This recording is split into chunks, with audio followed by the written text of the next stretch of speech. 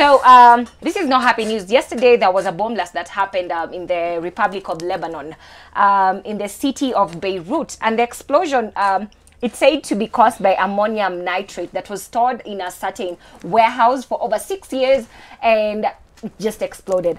But now there were different opinions from the state officials, and but one thing that stuck is first the president said they're not going to rest until they figure out what happened, what was the cause, whoever was involved in it. They're going to get them and they're going to face the consequences, because the explosion has killed at least 100 people, and it has injured 4,000, and it sent a shockwave. I think when you guys were watching the video, if you've seen the video, you saw something like a wind, a red smoke or something that just I think that is what happened. Yeah. So that happened, and it went for it covered around 10 kilometers. And the prime minister, who's called Hassan, said that 2,750 metric tons of ammonium nitrate, which are normally used as an agricultural fertilizer, were stored, and where they were stored, that's where the explosion started.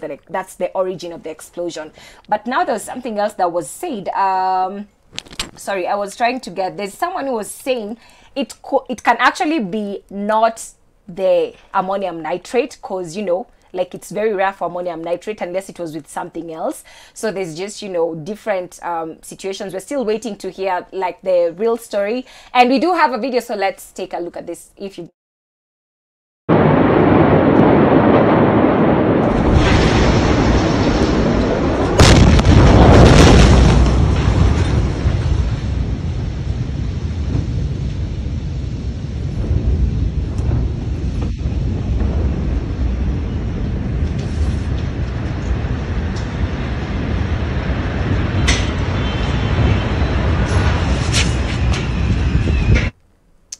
actually saw that video yesterday, I was like, it looks like a nuclear bomb, the way it just explodes. And actually there's a video I saw of someone who was in the building right next, there were shatters of glass that were thrown. My stomach turned. Yeah, it was very bad. But they need to do a probe on what really happened, at least, so that people can know what I really haven't even happened. heard the ammonia because story. if it's I had it. Yeah, but if it's ammonium nitrate and it's is it really an explosive? And if it is, why did you have to store it for that long?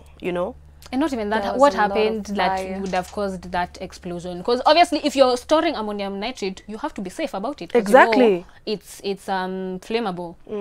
So I don't know. Because me, I had heard that it was fireworks that were being stored in that room. That's why it blew up. Now I'm hearing the ammonia story. Maybe fireworks is on ammonium nitrate in that. Yeah, maybe. But there were reports which were made I think 6 times. There's someone who filed a report this is not safe, blah blah blah. Oh, really? But the guys just assumed they ignored. Yeah.